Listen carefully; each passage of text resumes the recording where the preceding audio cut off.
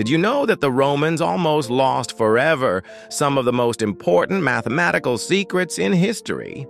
While they were building the most powerful empire of the ancient world, a silent war was being fought in the shadows between different numerical systems. Roman mathematicians faced a deadly dilemma.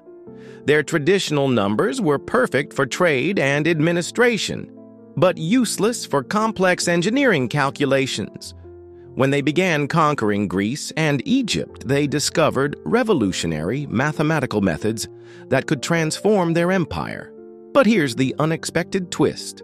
Some senators considered this foreign knowledge a threat to Roman identity. Entire libraries were hidden, manuscripts mysteriously disappeared, and brilliant mathematicians were silenced.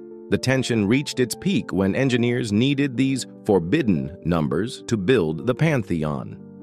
The perfect dome we admire today exists because some brave individuals dared to defy the system and preserve this lost mathematical knowledge. Would you like me to also polish this into a smooth video narration, like for a documentary, short video, instead of just a direct translation?